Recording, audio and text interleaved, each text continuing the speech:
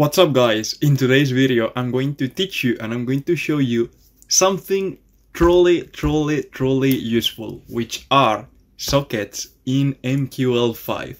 Why is this so useful?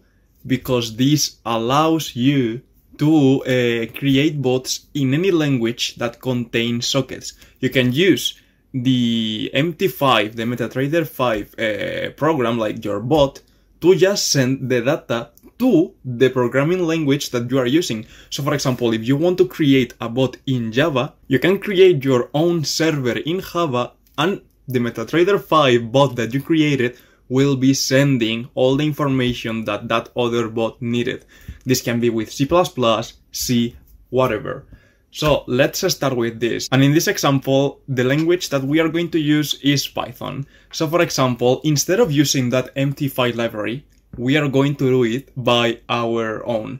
So what we are going to do now is we are going to create a file called server.py, and here we are just going to create a server. So how do we create a server? It is as simple as first importing the socket library, then we are going to create a socket by calling socket. And now, since this is going to be a TCP socket, we are going to put this AF init, and finally sockstream. Yeah. So now that we have that, we need to bind the socket. So for that, we are going to do server socket bind, and we just need to send one argument, which is a tuple that contains the address, which is local host, and then the port, and we are going to put 8888. Just to put one simple. Now we are going to put here server socket equal listen 10, and what this means is that the queue that the socket is going to have is going to allow to have 10 messages. So now that we have this, we are going to create the variable connection and the variable address, and these are going to be created when we call the function accept. So if we put here accept, we are going to have this. But now what we want is to say, hey, someone connected here. So this is useful. So now we are going to print that message, and we are going to say connection established with on the address. And by the way, you have this in GitHub. You can come here to my GitHub. I forgot to tell you at the beginning, you come to trading bot, and here in just this folder, MQL5 Python, and you will have the client in MQL5, another special client that I will show you, and the server in Python. The server is the same that I'm doing here, but yeah. So knowing that, we can continue.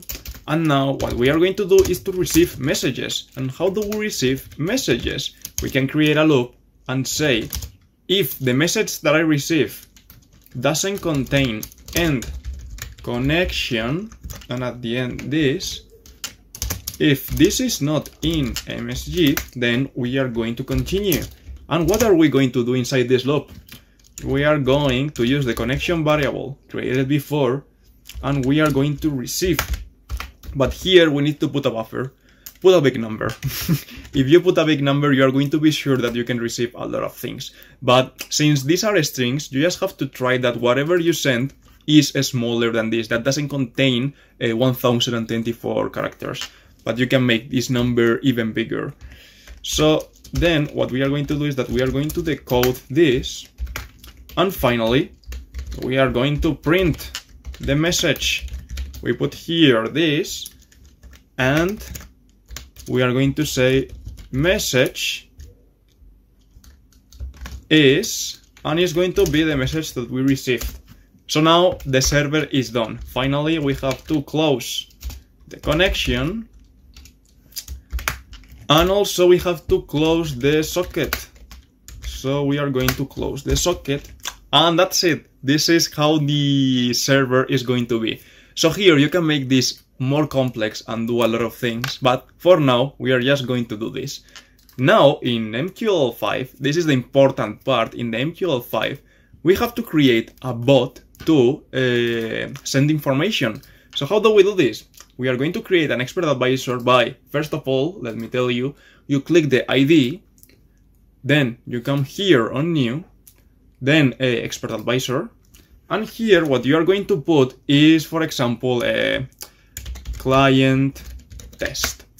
Give it any name that you want, but yeah. So now that we have this file, as always, we don't need anything of this. And what we need is just basically, first of all, establishing the address in which we are going to connect. And the address was just simply localhost. So here you have to put localhost. But one thing that I have to tell you, which is very important in MQL5, is that in order to make this work, you have to enable an option. And which option is that? You have to come here to Tools, Options, and here on Expert Advisors, you have to add a new URL. How? You have to put here, allow web request for the following URLs. So you click here, and then you double click here, and you put the URL. As you can see here, I have put localhost, and that's why this is going to work. If you don't put it, you are going to have problems, and it won't work whenever you try to connect. So that's very important, you have to do it. So once we have done that, we have to also establish the port. And the port, as we said before, is going to be 8888. So now, in the onInit function, that if you remember, this function is only going to be executed once when we open the bot, we are going to create the socket. And how do we create a socket in MQL5? It's truly very simple. There's a function called socket close, well, not socket close, socket open, socket create, sorry, socket create. And as you can see, it doesn't receive anything. The next thing that we have to do is to check if everything was okay, like if the socket was open or not. For that, what we are going to do is to say, okay, if the handler that this function give us is invalid, is an invalid handle, then we are going to print error in socket create. And that's it. We don't need anything else. But if things go okay, we can continue and we can do more things. So for example, we can connect. So we can do if socket connect, and we have to use the handler, and then the address to which we are going to connect, which was localhost, which is there, the port, which is the 888, and the timeout. So for example, if some time passes, the socket is going to close. How much time? Let's put, for example, 10 seconds. Since these are milliseconds, you have to put 10,000. So if this connects, what we are going to do now is that we are going to say, hey, the connection is established. So here we are going to put this in a cool informatic way, in computer way. So we are going to put here connection established. And now what we are going to do is that we need to create the message. The message to send in sockets in MQL5 need to be an array of chars. It is not the same as a string. I mean, usually in computer science it is the same, but in this case, no, it's not the same. So you have to send an array of chars. So how do we create an array of chars? So for example, we can put here char rec, and then we can put here this. We need also the length of the message that we are going to send. Since this is going to be simple, we are just going to send this end connection message. So let me copy also the quotes. Let me copy this. And now let's continue. So in order to get the length of an array of a string, so the first thing that we need to do now is to transform the string into an array of chars. How do we do this? We can use the function string to char array. So now we have to send the string, and the string is going to be what we copied. And now here we have to send the array. And now this function is going to copy all that here, but what it's going to return is the length of the string that it copied, plus one character, which is the end character, so there will be 2 end characters. But here what we are going to put is this, -1. So now that we have that, we can send a message to the server. How? Using socket send. And here we need to use the socket handler, then the message, and then the length.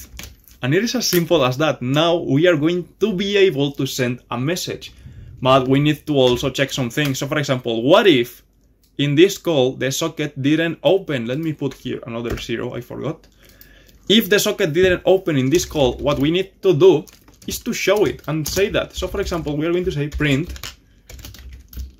error in socket connect. So whenever there's an error, we know it and we know where is it. The next thing is finally closing the socket.